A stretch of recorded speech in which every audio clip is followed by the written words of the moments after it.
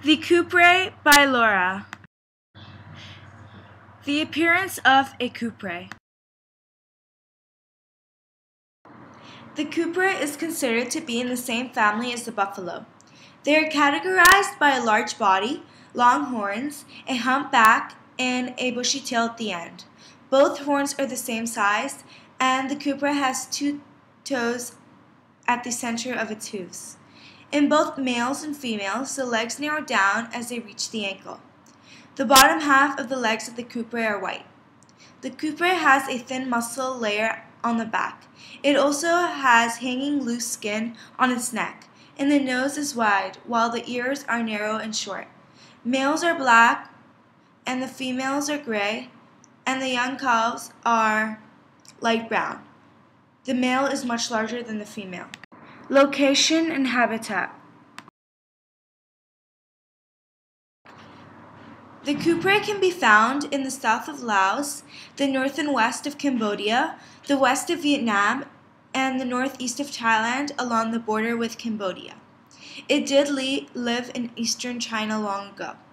It lives in areas of high grassland as it eats grass and leaves. The Kouprey can travel up to 14 to 15 kilometers per day. Horns and hunting. The horns of adult males are curved and they're turned slightly forward and inward.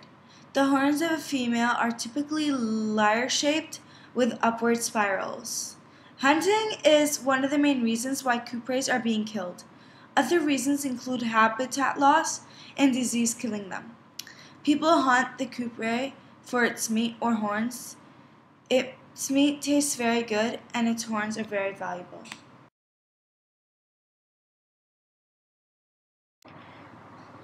Between 1996 and until now, the Kouprey has been critically endangered. No one has seen it so far. According to research about the Kouprey has always been low in population. It is thought that the Kouprey are extinct everywhere except for Cambodia, and it is estimated that there are less than 150 left.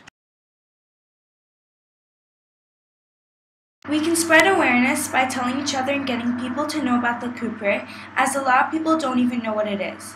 We can help support the organizations by viewing their website and liking their pages, to let them know that people care about keeping the Kouprey safe. The organizations can help educate the people that are killing them and telling them what they're doing.